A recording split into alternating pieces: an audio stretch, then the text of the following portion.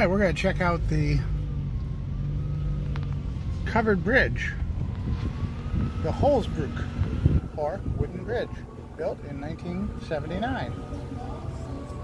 And how many times do you get to cross over a wooden bridge? Not that many. While a paddle wheel boat is driving by beneath you. I mean, how cool is that?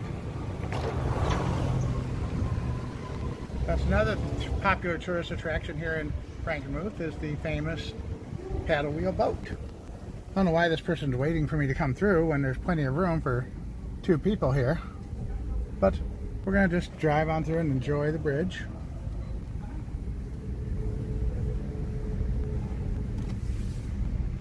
So this is the Bavarian Inn Lodge. This is the biggest hotel in town and one of the first big touristy hotels that opened up here.